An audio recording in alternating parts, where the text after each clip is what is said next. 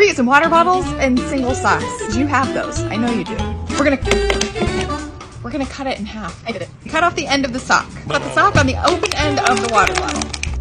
A little bubble solution and a small container. A couple drops of food coloring. Some heavy paper. Dip the sock end into the bubble solution. Yay, let's do a different color. You could do this just as process art, or you can add leaves and make flowers. We say process over product, but this one, it is both. It's for sure both.